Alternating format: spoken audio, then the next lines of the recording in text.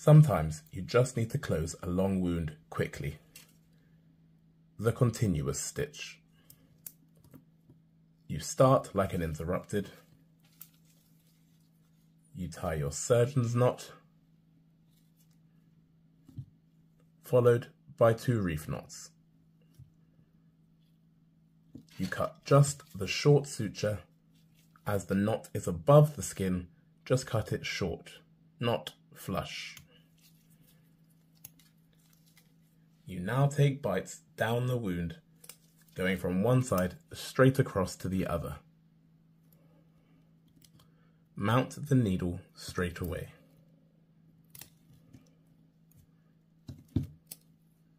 You try and keep equal distance between bites. You try and keep equal distance either side of the wound edges. The key is to mount the suture straight away.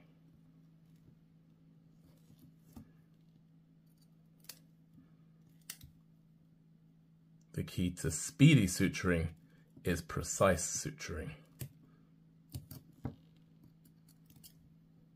I do not need to mount the suture again. Once I've passed it through, it's ready to go straight away.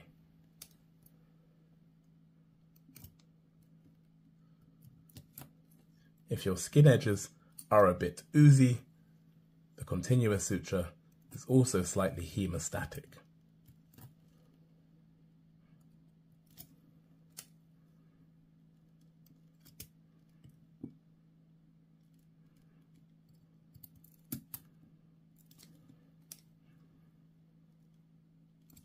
Once you get to the end of the wound, you tie it like an interrupted, treating the loop like a single thread of short suture.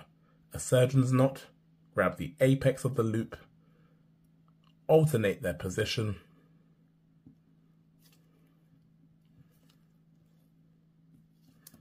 and you cut, leaving a tail of suture as the knot is above the skin. To secure your needle once you're finished with it, turn the point towards the body of the needle holder so nobody can catch their finger.